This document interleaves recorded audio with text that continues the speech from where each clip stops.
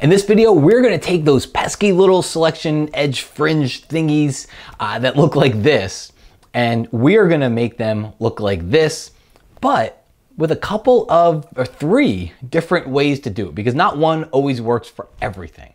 Folks, my name is Kloskowski. Welcome to the latest video. This is a free bonus video for my Photoshop compositing course. If you want to grab the photos I'm using, just check below the video, check the description. If you look down there, somewhere below, you will see a place to download those photos. Okay, so let's go ahead and dive in and get started here. So what I have here is I've got a document open. So I've got my background. One of the things that I do is I place the subject on top of the backgrounds as soon as possible. And you're gonna see why in a second here once we get into the selection, because I don't wanna I might as well get them in their background so I can see how my selection is gonna look as I start to work. Then the only other thing that I did ahead of time here is I went and grabbed my quick selection tool, hit the right bracket key, so I had a larger brush here, and I went and just kind of just painted in and outlined everything inside of there. And then this is what took a few minutes, and that's why I'm kind of sparing you from the tediousness of it, is I zoomed in, Command or Control plus, hit the left bracket key, made the brush a little bit smaller, and I'll go in and I'll just try to get every little edge that I possibly can. Okay, I use the spacebar key, press spacebar, gives you a little hand grabber, move that around, paint in on some of those edges if I missed anything. And I'll just try to get in there and get as close as I can because it's easier to do all of that work now. Okay, so, and for those of you that always say, hey, you always use a perfect background, obviously, as you can see here, this is not a perfect background. So I tried to make it perfect, but there just wasn't enough sheet and there wasn't enough space to go in there and pull it off. But that's the process. That's the beginning of the process of a composite. And whether it's a person, place, thing, trees, hair, a cup, whatever it happened to, a dog, that's kind of the start of this. Okay, just take that quick selection tool and make your first outline. It doesn't have to be perfect yet, especially if there's hair. You don't even worry about hair at this point. Now, the next part, we're gonna go up here to the top and we're gonna go to the select and mask dialog box. It's going to open up the place where we do, any refining that we have for this. And here's the key. So the reason why I put this layer into the document first is because you might see onion skin as your choice up here, or marching ants, which doesn't help us. The red overlay doesn't help us. Black or white could help us. But the problem is we don't know. You have to get your subject onto their background. If I were to put this subject on a bright background, I'm done. They look great. I don't have any defringing to do. We could be done here. If I were to put them on a black background, I could have a lot of work to do. So we don't want to do work that we don't have to do. So that's why I choose on layers, because now I could see exactly what they look like on their document. I don't have any guessing to do, and I'm not going to do any extra work. So I choose on layers. I usually put a radius up about 1 or 2 pixels here. That'll just kind of smooth and refine the edge a little bit and kind of just smooth out the selection that you made. But here's the problem. So we will zoom in. If they had hair, I will go in here with the refine brush. And many of the projects in my Photoshop compositing course have hair, but rather than do a 25-minute video for you here, I wanted to concentrate on the edge fringe. But I'd go along here and kind of just refine the edge. I'd paint on any places that have hair, and as I go through here, and you'll start to see some of that appear. That's step number 1. Step number 2 is we go down here and we see we have a fringe. All right. So we have a fringe. Oh, sorry, I got my rotating document on here. I got to turn that off. We've got a little edge fringe down there. Well, the easy way to get rid of it, we'll call this method number 1. Easy way to get rid of it, decontaminate colors. See a little checkbox right down here? I can turn that on, it's gone. Try it, all right? My first suggestion, I talk about this a lot. I like to give you a repertoire. You build this repertoire of things to do. So in that repertoire becomes, try this. It's the easiest way to go. Problem is, and I picked the photo, I made sure I picked the photo it didn't work with. Problem is sometimes it will leave you, see that pixelated edge? It's just something's not right there, right? It just gets blocky and pixelated and solid. There's no edge to it. And especially around hair, it can really ruin the places around hair. So unfortunately, we can't do that. If you want to know a little bit about what's going on behind the scenes, if you look under output 2, it's actually forcing us to go to a new layer. And so what it does is it makes a copy of your image, a new layer with the layer mask. But the really interesting thing is if you delete that layer mask that's on that new layer, you will see it actually went into the layer and it did that to the edge. And it really restricts what we're able to do with the photo later on too, if we ever needed to refine that edge. So that's why that method doesn't always work. Give it a try. If it looks good, go with it. It's fast and it's easy. But in this case, it didn't work. So what we're going to do is we are going to go and turn that off. We're going to output this to a layer mask. Click OK. And so now we've got our document on here. I'll back out for you. We can see everything.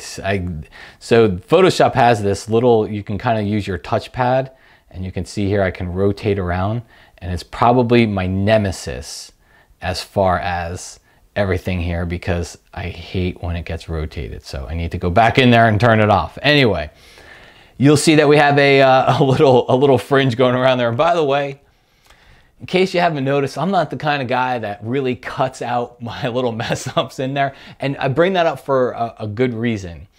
Something I did very different in my Photoshop compositing courses, I left a lot of the failures in there because I think it's such an essential tool. If all you see is perfection, every single time you watch a tutorial, you're like, hey, everybody's perfect. And how come mine doesn't ever look like that? So I actually walk through a lot of failures, something I can't do in a book or a magazine or even in a blog article. I walk through a lot of failures. You'll watch me screw up, and then you'll hear me say, all right, well, that doesn't look good. Why doesn't it look good? What do we do instead? So you'll actually see a lot of things that I thought would work that don't work. Anyway, we got our fringe. Now, method number, we'll call this 1.5. I'm not even going to count it as one of the 3 methods. We could zoom in, press B for your brush tool, set the foreground color to black, and we have our layer mask over here. And we could painstakingly paint around that little edge and try to get rid of it with our layer mask. Okay? So, not my favorite way to do it. It takes a long time, but I'm not saying you won't end up there. There might be times and places in your photos where you do end up doing that, but we're going to try to make this a little bit easier. The second way involves us to do something a little bit destructive to the photo where we have to take it off the layer mask. Let me show you what I mean. So if I go up here and I click on my layer and I go up here to the layer menu, you're going to see some of these matting settings down here. And you're going to see color decontaminate, defringe. Well, number one, color decontaminate, it does the same thing that the checkbox did back in the other dialog box. So that's not an option. Defringe works really good. But the problem is, and let's zoom in just so here, let me cancel out of there. I'll zoom in just so you can see. I can go layer, matting, defringe. I'll do 1 pixel, which is what I usually do. And nothing happens. And that's because the layer has a layer mask. And so that feature doesn't work with the layer mask. So we have to take our subject off onto its own layer. So what I'll do, on a Command or Control click on the layer mask here, it's going to put a selection around that layer. Then I'm going to go click on the layer thumbnail and press Command J on the Mac or Control J on the PC. And that pushes this guy up onto its own layer. We can hide the layer below because now we don't need it. It is not on a layer mask. I'm okay with that. I'm not the person that insists on working on layer masks all the time. They have their place, but sometimes it's okay to get it off, especially when you feel comfortable that you've done your selection as far as you can go. So now let's zoom in here and take a look down here. So we can see our fringe. We're going to go up here to layer, matting, defringe. I'll try 1 pixel. If 1 pixel doesn't work, I try 2, but let's give it a try. Bam. Look at that. That's before, after, Pretty cool. So it goes in there and it gets rid of that fringe all the way around the whole thing. So think of that as method number 2. Works really good. In fact, that's probably my go-to method the most times. That's what I find myself using the most.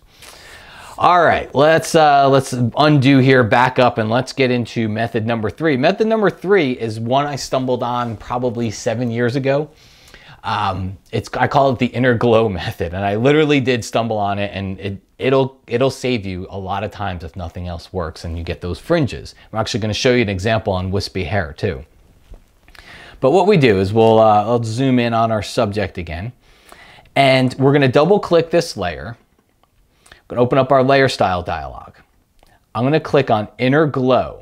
Now, you might see different settings here. Yours might be set to white and different blend modes and whatnot. So what I can say is if you have a white fringe, you want to counteract it. So you want to make sure you set your blend mode to multiply, and then you're going to go to your color picker and then just go click on an edge near the skin, click OK, and you'll see it gets rid of the fringe. Now, depending on the size you have it set to, you'll see it creeps in further and further, so you have to be careful. So you might not want to go up that high with it. All right, keep a lower size setting, and you can always come in here and you can adjust the opacity of that as well. So that's before, and then that's after.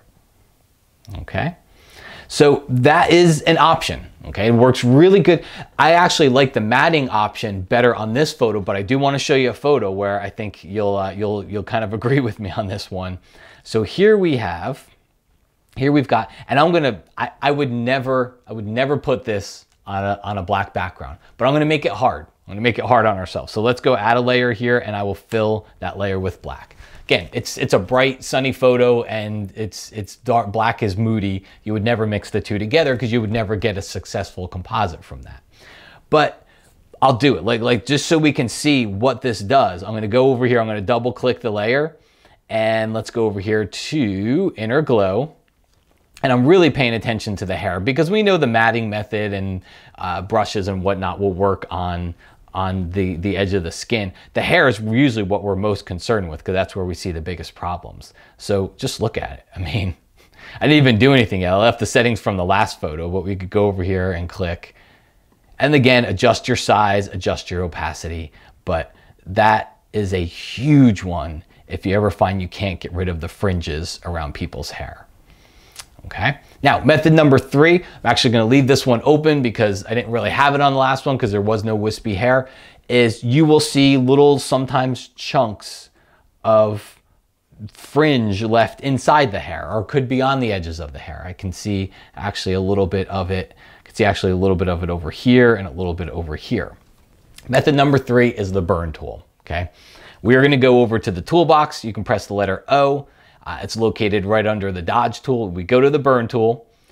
I use midtones and I set the exposure to about 20%, and then go make sure you click on your layer, not the layer mask or anything. And then all I do is I go in here and I burn it away. If it's dark hair, we use burn. If it were bright hair with something darker on the fringe, then I would use dodge, or even not even hair, but trees, whatever your subject is. If it were a darker fringe, I would use the opposite. I'd use the dodge tool. But we go in here and we burn those little edges away. And that's what helps them mix and fit into that dark background a little bit more. Okay. And also you can experiment. I used midtones on this photo. You can also experiment with the shadows option. Sometimes that one will work pretty good as well. Well, folks, I do hope you will check out my Photoshop compositing course. You can find out more over at mattk.com/compositing. You can also download the images here if you want to try this out on your own. Thanks for watching, and I'll talk to you again real soon.